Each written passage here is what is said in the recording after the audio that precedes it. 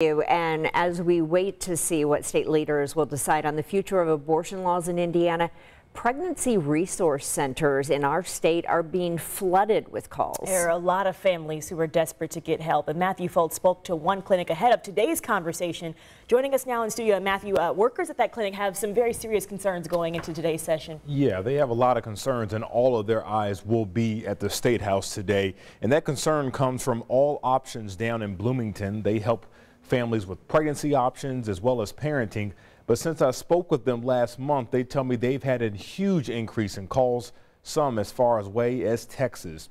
Now, the center tells me 6 months ago they would average about 30 calls a week and fund about 10 people for abortion help. Now, within the last month, those numbers have almost tripled, with about 80 to 90 calls a week with people needing help with funding, and they're helping about 60 of those people weekly. The center also tells me the increase is because of fear and as more neighboring states put partial or full bans on abortion. But because abortion is so restricted in Texas, Oklahoma, and the other states around us, Indiana, for at least the time being, is a more attractive option. They know they can get care here up to about 14 weeks.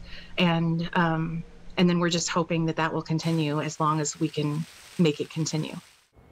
Now, right now, it's still legal to get an abortion here in Indiana. However, these graphs from the New York Times shows neighboring states like Kentucky have a ban on abortion after 15 weeks. In Ohio, it's after 6 weeks. And a total of 8 states here in the U.S. have full bans on abortion. So lots of people will be watching and waiting to see what comes out of the State House over the next few days.